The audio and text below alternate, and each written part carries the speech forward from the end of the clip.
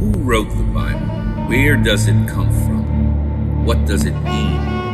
Is there a group of people historically who are responsible for the Bible and have shaped our faith? What did they teach? And what can we celebrate as one human family about their teachings?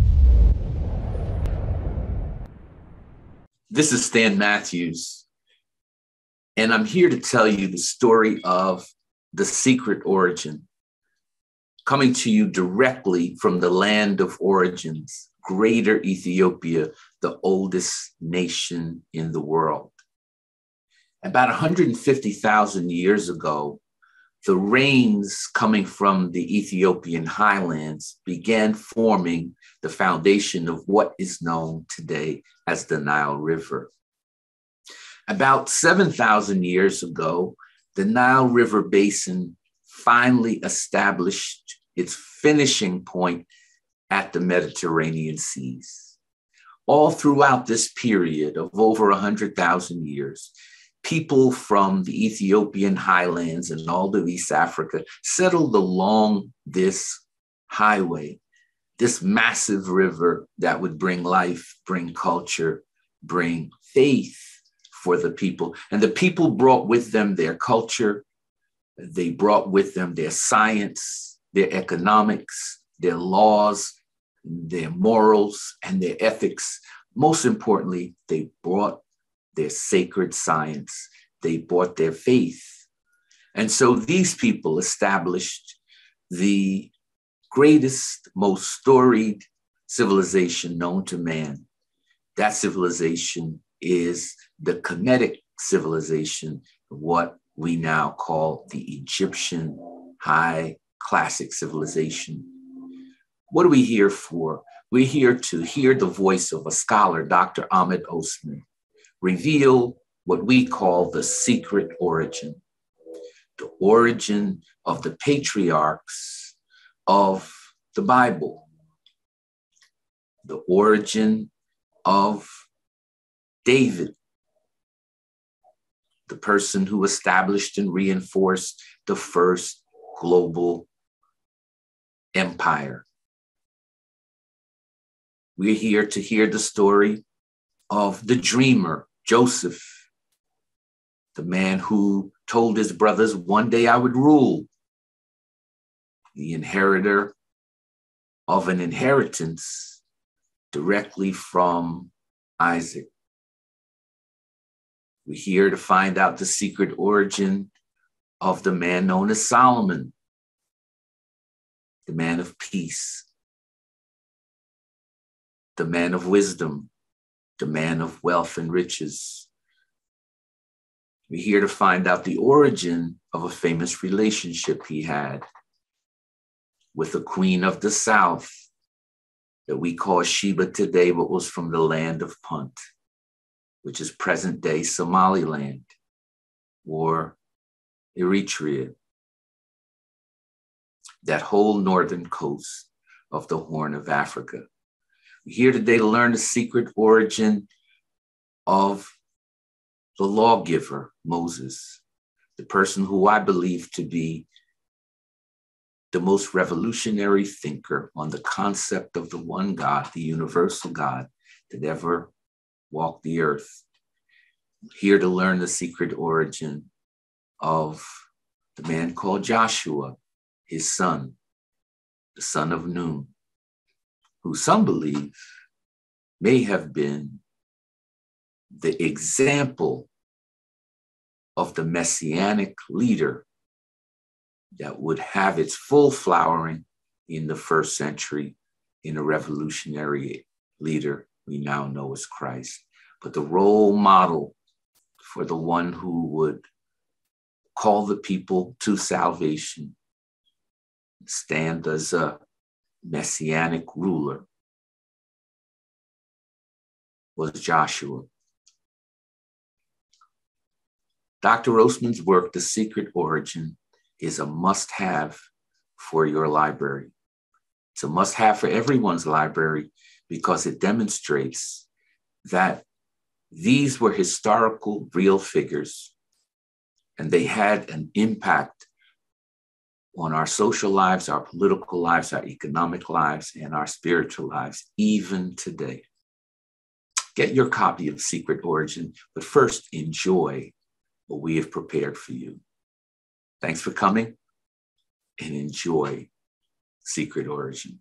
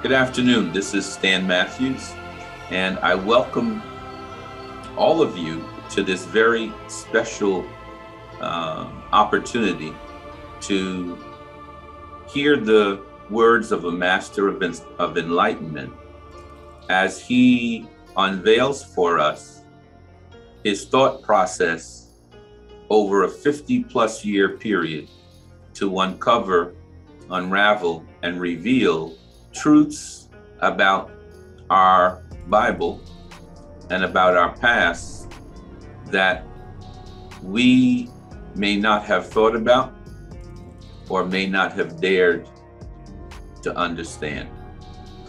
I'm with Egyptologist and scholar Dr. Ahmed Osman, who has groundbreaking work that he wants to share with the world, and that he has shared over 5 centuries.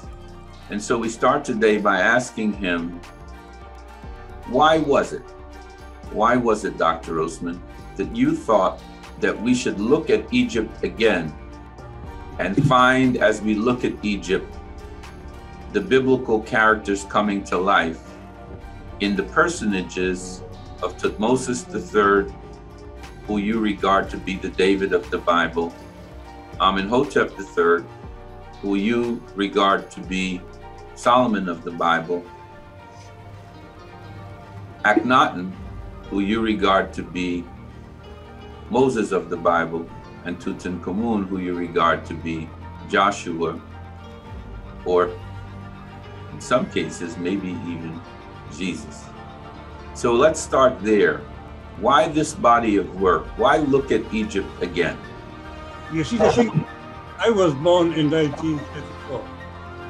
By 1947, when the United Nations decided to make 2 states an Israeli state and an Arab state in Palestine, I was 13 years old. My father died when I was young, So I was looking for kind of a spiritual support. So I became a religious, Islamic religious person. And at the time, my teacher at school for religious was Hassan al-Banna, the guy who established a Muslim Brotherhood,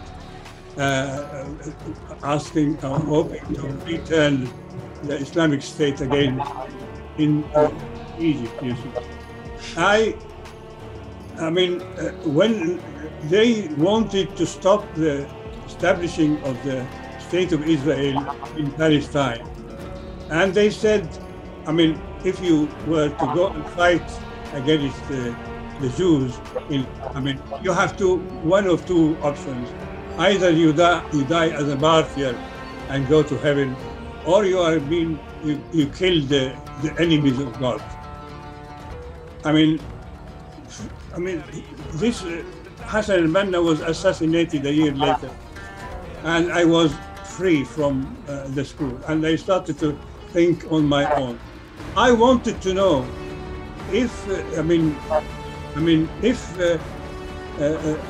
what is really the roots between Egypt and Israel?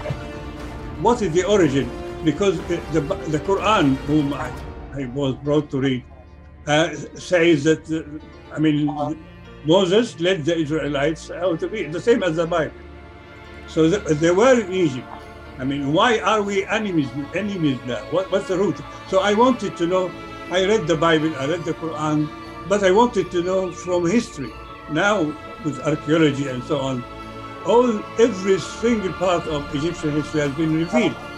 So if the stories in the Bible and the Quran were historical, then we should find evidence of it in the history side, in the archaeology evidence. So I started to stop and go and read, the history of ancient Egypt. I went to London. I studied Egyptian history. I studied Egyptian language. I studied the Bible, and I wanted to find the evidence. Now, the cornerstone of the story is the exodus of the Israelites under Moses from Egypt. Eventually, I came to realize that there is an evidence of that, because you see, I regard that Moses and Akhenaten of ancient Egypt. Akhenaten is the pharaoh of the 18th dynasty, who was first in the history, known from the history side, not from the Bible, that he recognized the unity of God and called it Aton, which means light or energy of light. He called it Aton, one God for the first time. And then again, when we look at the story of the Bible, we find that after the Exodus, sometime after, about 2 centuries after the Exodus, we find that King David, the Israelite, according to the Bible, established an empire between the Nile and the Euphrates. When we look at the evidence of archaeology, including the Israeli archaeology, they found no evidence that the empire was established by David during the time of the 10th century BC. No evidence whatsoever. Israeli archaeologists themselves accepted that. And then, at the same time, everything mentioned in the Bible about David establishing an empire, they found evidence of it. However, 5 centuries earlier than the time of David, at the time of Thutmose III. So this was the first time I linked Thutmose III, because the evidence of the biblical account of the David Empire was found at the time of Thutmose III. Historically, he established the empire. So I started to think that way. Yes. This was the big. I wanted to know. I don't want to just to have different methodological idea. I want to know the truth about. The whole idea.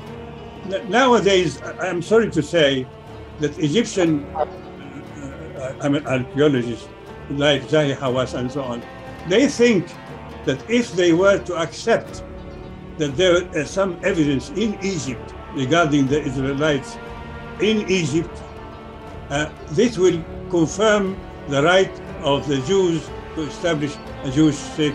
And this is why Hawass says there is no evidence whatsoever at all from archaeology that the Israelites were in Egypt.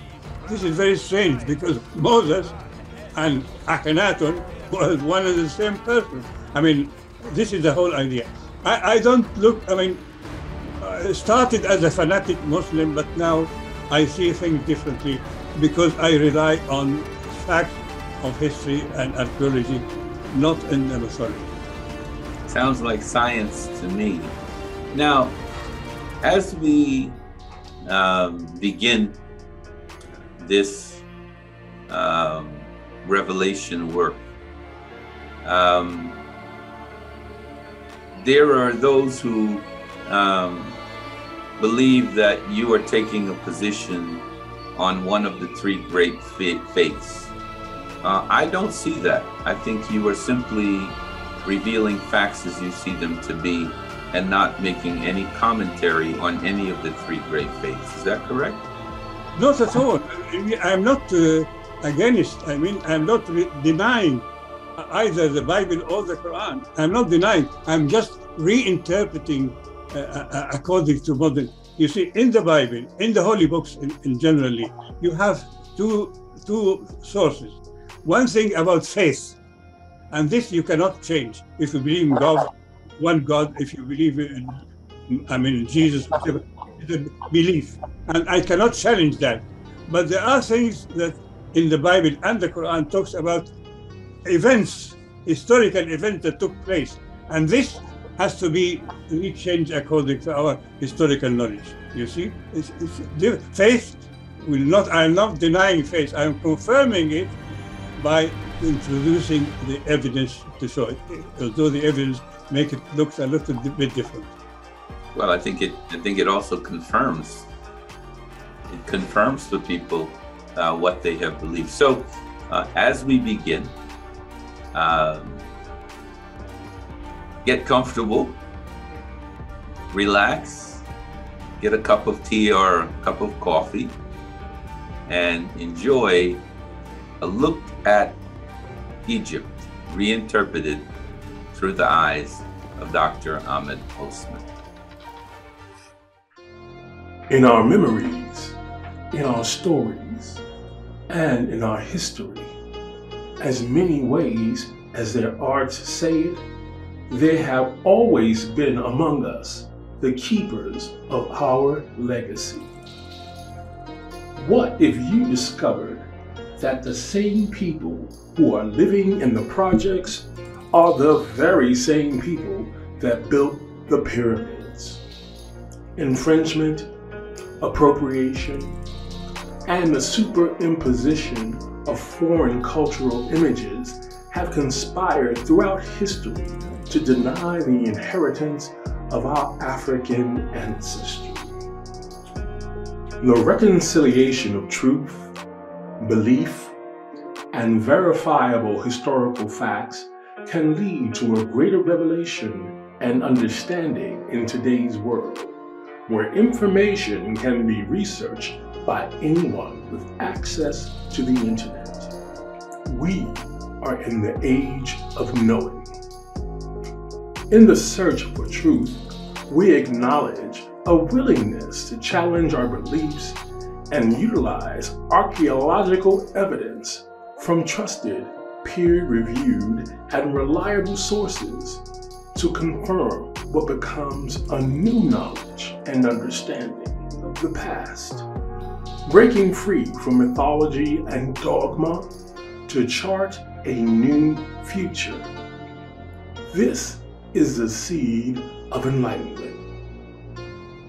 Seeds are the origin of every living thing, including human civilization. Together, we will explore the first global empire and the seeds it has sown for the religious, governmental, economic, military, education, and social power dynamics in the world today. Groundbreaking, controversial, and radical in its departure from traditional historic narratives of pre-modern Egypt, the work of historian and scholar Ahmed Osman re-examines and compares archaeological timelines with biblical texts to draw both stunning and irrefutable conclusions. Fascinating in its scope and transformational in the implications of his perspective, Ahmed Osman reveals the identity of fundamental icons of the Old Testament, and funny enough, they are not quite who we thought they were. About 3,660 years ago, Egypt faced an invasion by Bedouin tribes coming from the Sinai. These invaders were known as the Hyksos. They were eventually able to control Lower Egypt. After 100 years, Seqenenre-Tao, who ruled over Thebes in Upper Egypt, launched a war to liberate the country from Hyksos rule. When Seqenenre was killed in the war, his son Ahmose was able to defeat the Hyksos and establish the 18th dynasty that ruled Egypt. Ahmed Osman believes this to be the origin of the messianic royal bloodline for the similarity between the Tao dynasty and the kings of the Bible. Ahmose's son, Amenhotep I, who succeeded him, chased the Hyksos rulers out of Egypt into Canaan. He was succeeded by Thutmose I, Seqenenre's grandson, who marched north across the Levant and conquered all the land between Egypt and the Euphrates River in northern Syria. Following the death of Thutmose I, he was succeeded by Thutmose II, who, being the son of a concubine, had to marry Hatshepsut, Thutmose I's daughter, to gain a right to the throne.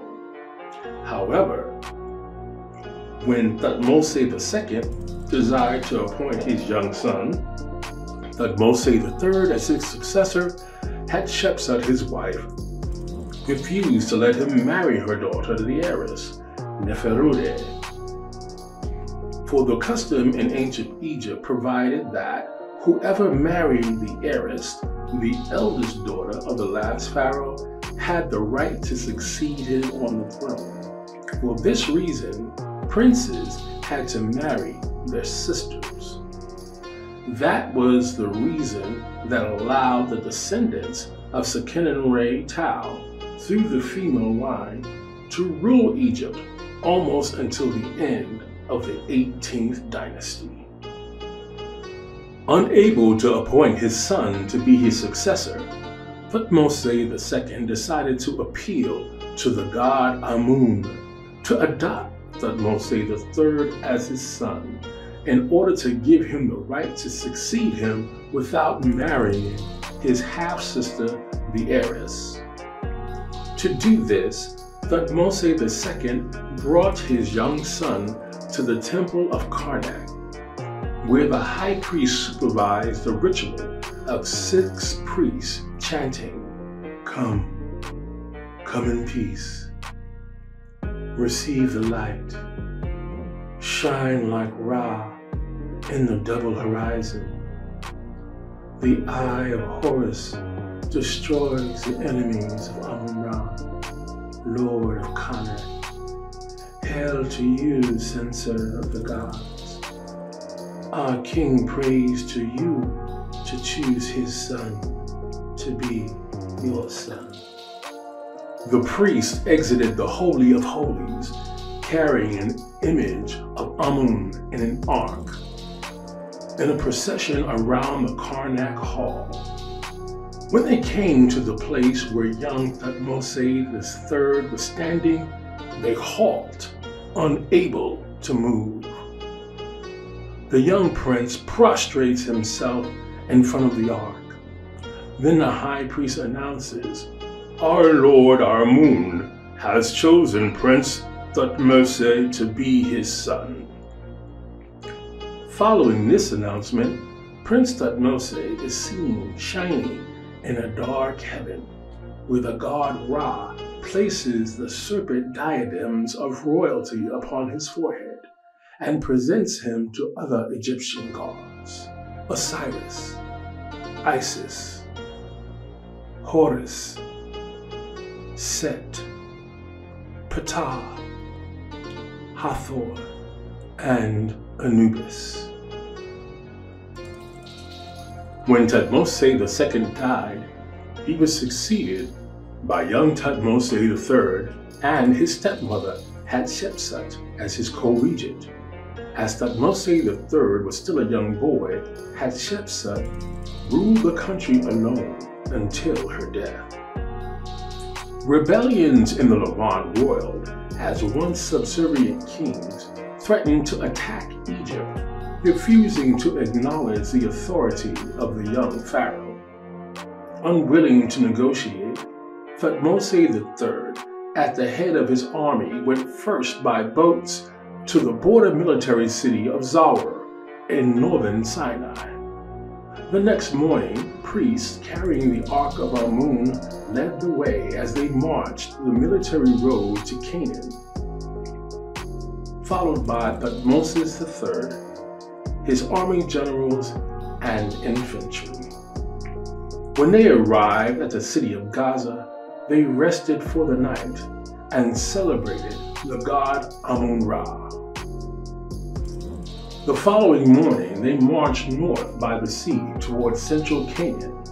When Thutmose and his army arrived at the small town of Yehem, south of a mountain ridge near Har Megiddo, they decided to camp there. They had to decide how to proceed in their attack of the fortified city of Megiddo that lay on the other side of the mountain. Either go around the mountain and face their enemies in front of Megiddo, or use a shorter and narrower route over the mountain itself. While his officers preferred to go around the mountain to avoid the narrow road over the mountain, Thutmose preferred to use the road over the mountain so that he could surprise his enemy coming out behind their troops. Thutmose marched at the head of the army over the mountain, dismantling their chariots and marching single file with each man leading their horse. When they emerged on the other side of the mountain, they waited for the rest of the army to arrive. No enemy forces detected their arrival. Suddenly, Thutmose and his troops ran down the mountain behind the enemy forces, expecting them on the other road, and attacked them. Thutmose in a chariot of fine gold, chasing his enemies.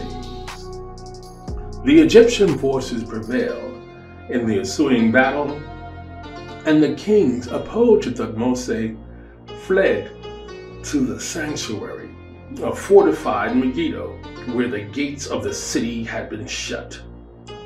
The fleeing kings were hauled to safety by citizens who let down garments to hoist them up. His enemies had abandoned their horses and their chariots of gold and silver.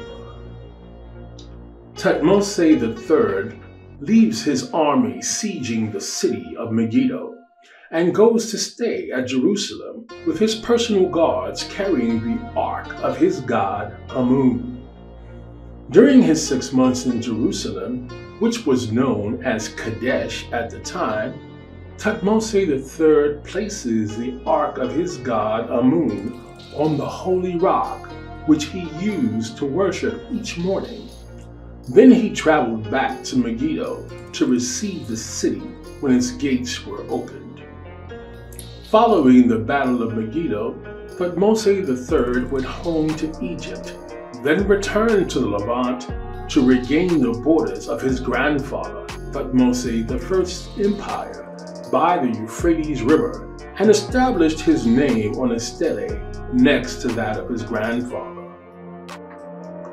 Thus, the mighty pharaoh won 17 military campaigns, which he recorded on the walls of the Temple of Amun at Karnak.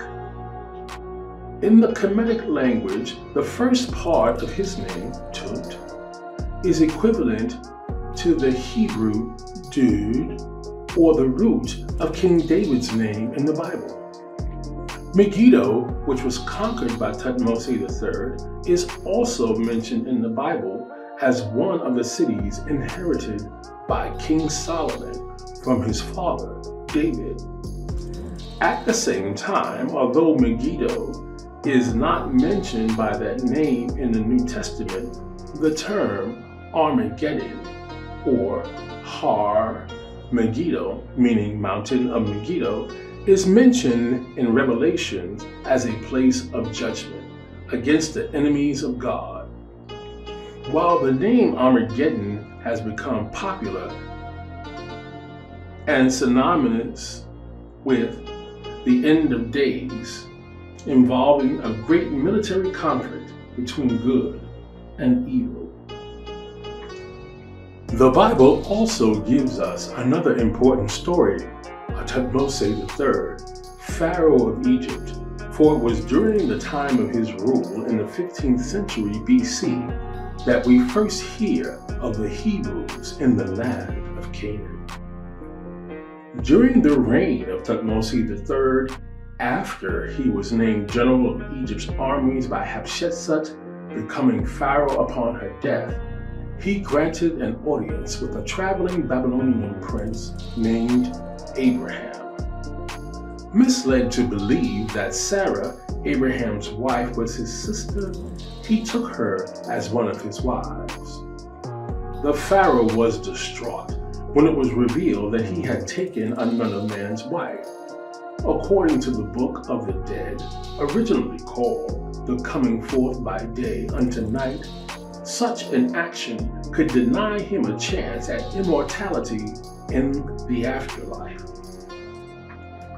He essentially bought off Abraham with gold, servants, and resources, including a wet nurse, Hagar, to care for a pregnant Sarah.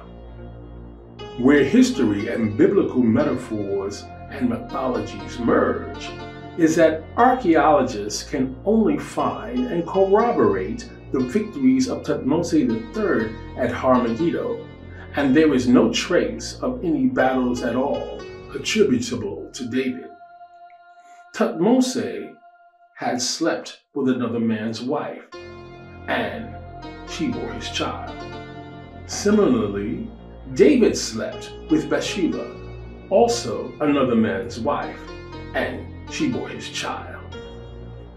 After Saul died, newly crowned David, it is said, went to war to recover territories to the east.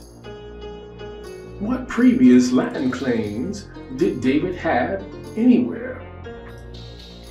Most importantly, history reveals that it was Thutmose III that brought the ark of his god Amun to Kadesh, built a mountaintop shrine to worship his god in a place that came to be known as the City of God, or Zion.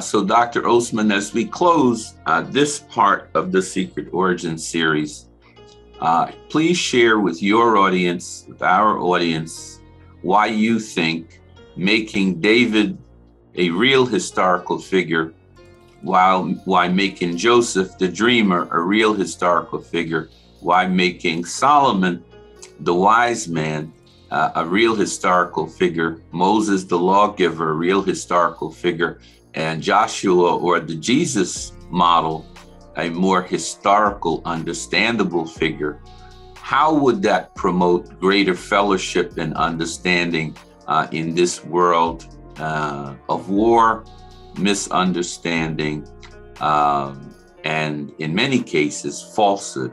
How would this work, Secret Origin, foster greater brotherhood, greater alignment, greater fellowship and understanding? In reality, Stan, I'm not making these characters historical, because if we believe in the stories of the Bible, I mean, David made a big empire between they're giving a geographical location and time in history and so on. Jesus appeared as historical, Moses and so on. So all what I'm trying to do, I'm not inventing, I'm not producing something new. I'm just trying to see what is behind the story, what is the real historical events that were told by the Bible in the stories. You see, I believe that our religious beliefs, like our being really, have gone through an evolution. I mean, from a period to another period, from an era to another era. And that's why now I believe that our faith, our religion, is going to a new era. And we have to understand it according to this era. For instance, I'm not making it on my own. This is a must. So we have heard a few days ago that Pope Francis of Rome, I mean, Rome, you know, about 5 centuries ago, condemned Galileo for death because he said that the earth goes around, that the earth is circle, not flat, and it goes around the sun. He was killed because of that. At the time, it was regarded as a heresy, as something against. However, the Pope Francis 2 or 3 days ago said that he believed in the Darwin evolution ideas, and not only that, but he believed also in the Big Bang. I mean, he said the creation as it is in the Bible story, I mean, is not historical. We cannot take it as historical. This, we have to understand it in a different way.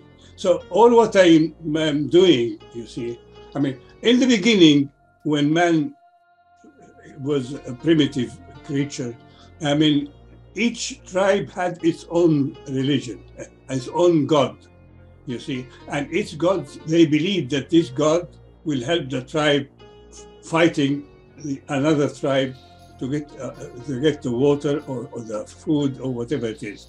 Then, with time, we went through a village structure, a city structure, and a state structure. And each time, God has become, different.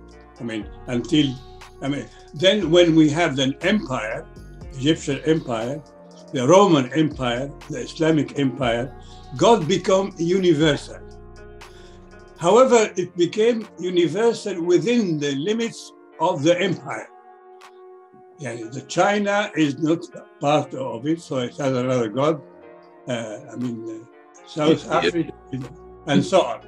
But now we have come to realize through our,